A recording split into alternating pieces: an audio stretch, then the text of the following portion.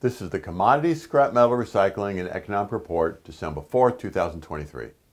U.S. weekly raw steel production fell slightly to 1.687 million tons on continued slow U.S. manufacturing.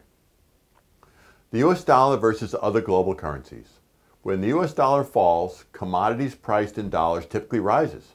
It fell to 103.5 as lower inflation brings lower interest rates, so a lower U.S. dollar.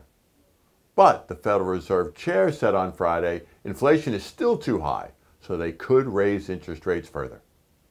WTI crude oil price settled at $74.07 a barrel, despite Brazil agreed to join OPEC+. Also, the lower price came despite new production cuts by OPEC+, while the U.S. continues high oil exports. The U.S. now exports more oil than any other country in the world, other than Saudi Arabia. The U.S. weekly oil rig count was steady at 500. This was on continued great productivity per well and disciplined, very slow increases.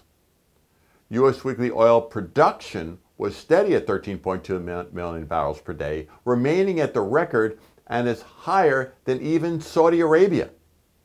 Some forecast production to rise to about 14 million barrels per day in 2024. That's great for U.S. jobs and the balance of trade as U.S. oil exports remain very high. Scrap steel #1 HMS price was steady at $340 a gross ton. It could rise $20 a gross ton or more this week on good exports due to the lower U.S. dollar we talked about. Hot rolled coil steel price rose to $51.20 per hundredweight, which is $1,024 a ton on higher iron ore price and higher scrap metal prices. Copper price rose to $3.92 a pound on the lower U.S. dollar, supply concerns, and the rebound in Chinese demand. Aluminum price fell slightly to $1, which is $22.07 a metric ton. This was despite the lower dollar and demand concerns hurt price. China's Caixin General Manufacturing Purchasing Managers Index rose to 50.7, the highest since August. This was as new orders rose fast, sentiment improved, and inflation eased. U.S. October sales of new single-family houses fell to 697,000 annualized, the level of the 1960s, as higher mortgage rates slowed sales, which lowered prices. U.S. November ISM Manufacturing Purchasing Managers Index was unchanged at 46.7, the 14-month of under 50.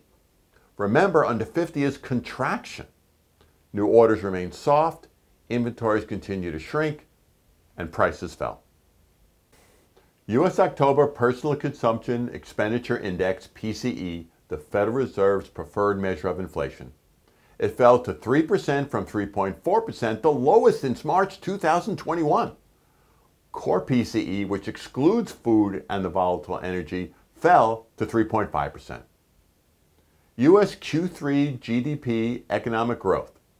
The economy grew at 5.2% over last year, one of the strongest growth quarters in decades.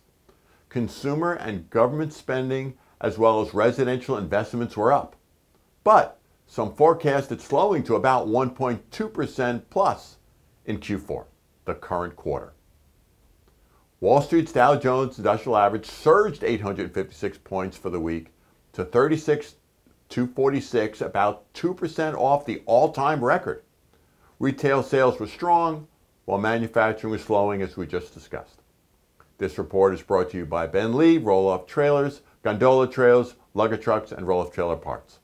As always, feel free to call or email me with any questions, and we hope all have a safe and profitable week.